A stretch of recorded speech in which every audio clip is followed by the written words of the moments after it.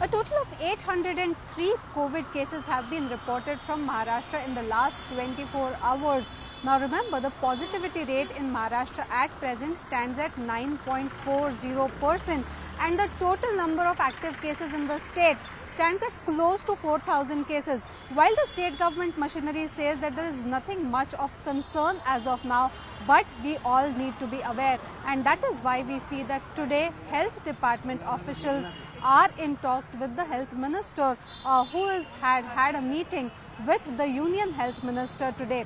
While international passengers are being screened regularly at several airports including Mumbai, Pune and Nagpur, the primary concern continues to be that of Mumbai, where the maximum number of active cases have been reported till now. In the last 24 hours, 3 deaths have been reported. Officials say that there isn't much of a spike in the rate of hospitalizations in the state.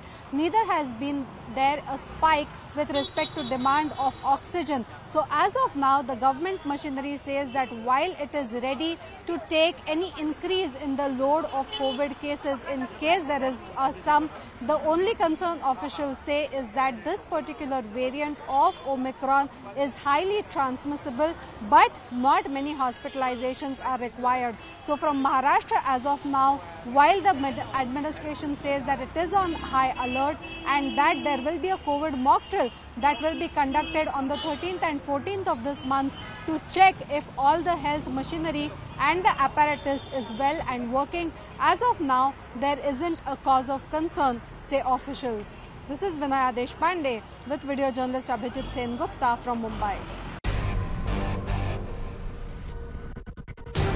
This is a big announcement for us right here on CNN News 18. A historic feat for our channel, a historic week for our channel, as 50 weeks of news dominance. It's not just on linear television that CNN News 18 is #1. We are #1 today on YouTube, #1 on Facebook, and #1 on the BARC TRP ratings for linear television.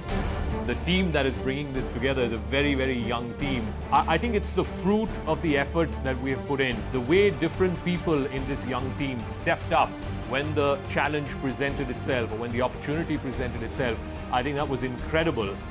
We want to thank all our viewers because I don't think we could have achieved this without your support, your love, and your commitment to the kind of journalism, the kind of news stories that we put out there.